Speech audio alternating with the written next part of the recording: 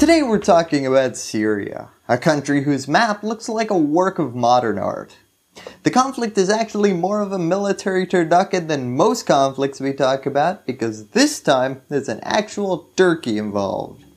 I mean, the UN could just save everybody some gas and start holding General Assembly meetings in Aleppo.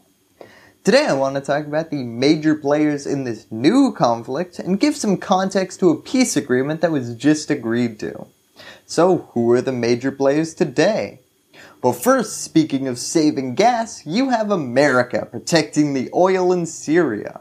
Because apparently Trump's newest military advisor is a New Yorker cartoon from 2003. Then you have the primary point of concern today, the remnants of the Syrian civil war. Despite cameo appearances from ISIS in Kurdistan, the primary motif of this conflict has been fighting between the Assad government and the rebels. The Assad government has taken back all of the country that's not Kurdistan, also known as Rojava, US military bases, occupying Turkish forces, rebels making their last stand in Idlib, and Israel. But that last one's been a thing since the 60s, so opposite of breaking news there. The main thing that changed since the last time I covered Syria is the conflict between Turkey and the Syrian government happening in Idlib. Turkey and Syria appear to be on the brink of a major military conflict as tensions escalate in the war-torn country. At least 33 Turkish troops were killed in a Syrian airstrike yesterday. It's the latest escalation of violence that we're seeing in the Idlib region near the Turkish-Syria border. That's right, Turkey is entering the Syrian civil war because they were tired of being the one country not at the party. It was at their neighbor's house. Their entrance is pitting them against the Syrian army. And brace yourself for this one, that means fighting against Russian proxy forces in the region. Whew, boy is this a mess. But it can be boiled down into three primary groups: Team Syria-Russia, Turkey, and the rebel fighters. First, let's talk about this new entrant, Turkey, because emotions are already running hot in the country over their entry into this new war. Their parliament literally had a partisan brawl with punches on the floor over their recent escalated intervention into the region. Not great. Although a pay-per-view brawl between Lindsey Graham and Adam Schiff might be a one-time fix for this nation's deficit. So what's motivating Turkey to escalate their entry into this war? Turkey says it's launched a renewed military operation in northwestern Syria. It follows the killing of 34 Turkish soldiers in Syrian government airstrikes in Idlib province on Thursday. Turkey's defense minister says the operation is in self-defense against the Assad regime. Turkey is invading this country for self-defense purposes. What's the logic here? Well, Turkey has long supported opposition forces in Syria's 9-year civil war against the president Bashar al-Assad. Unfortunately for Turkey, oh look who's moving in next door. The guy we've been actively rooting against from the beginning. We're gonna need to build quite the barrier between our properties. Mr. Erdogan has called for the Syrian government and Russian forces to cease their offensive in Idlib and to pull back from Turkish positions, which have been encircled and cut off by Syrian forces. He also called for a Turkish-controlled safe zone in the region for the displaced civilians. Basically what he wants is, Syria, why don't you take a deep breath, stop attacking Idlib, and let us share it as a buffer zone where refugees can live and where we can be sure you can't attack us through. Erdogan is putting his money where his mouth is also. Turkey has deployed thousands of troops into the province to stem the Syrian government advance. Now, Turkey's motivations here are not just based on the sitcom strategy of splitting a room in half with tape, claiming half, and then saying, "Alright, just don't cross. This is my half of the apartment now." They're also looking for a place to put this huge influx of Syrian refugees.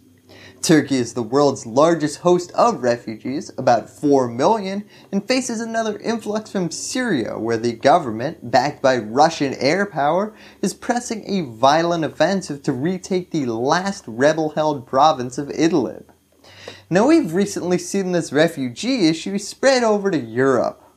spokesperson of President Erdogan's ruling AKP said yesterday that Turkey was no longer able to stop the 4 million refugees currently residing inside Turkey from trying to reach Europe. And that's basically reiterating a long-standing threat by the president to open the gates to Europe. This might seem like an odd detour to take in this episode, but I'm just taking this scenic route to get to a larger point. He opened up those borders and allowed the refugees to continue their journey to Greece. President Erdogan of Turkey declared on Saturday that he had opened his country's borders for migrants to cross into Europe, saying that Turkey could no longer handle the numbers fleeing the war in Syria. Turns out Europe isn't always the biggest fans of open borders, and Greek police are pulling on their handle as hard as they can to keep that door from swinging open. Now, most people think that there's more to Turkey's plan to open up their borders than just to release some of the refugee pressure on their country. They think it also has something to do with making Europe feel some of the negative externalities of their inaction in Syria. The border opening came after Turkey suffered heavy losses from Russian or Syrian airstrikes in northwest Turkey on Thursday, and as Turkey seeks American and European support for its Syrian operations. You see, Turkey is really trying to get Europe and America to end the fighting in Idlib and turn that region into a refugee buffer zone. Turkey has asked the United States for Patriot missiles to help defend its troops, and called for NATO to enforce a no-fly zone to protect the nearly 3 million civilians in Idlib province. Of course, America and Europe are consistently letting those calls go straight to voicemail. Washington and NATO members have so far refused to engage militarily in northwest Syria, out of reluctance to confront Russia, Western officials said. Wow, Western officials! You're really saying the quiet part out loud with that statement. Now we're still trying the strategy here of, don't worry, the pen is mightier than the sword. Turkey has been calling on the EU to share the burden of the refugee crisis and on NATO to deploy Patriot missiles on the border with Syria. But NATO doesn't seem to be willing to provide military support, offering for the time being words of sympathy. I call on them to stop their offensive, to respect international law, and to back UN efforts for a peaceful solution.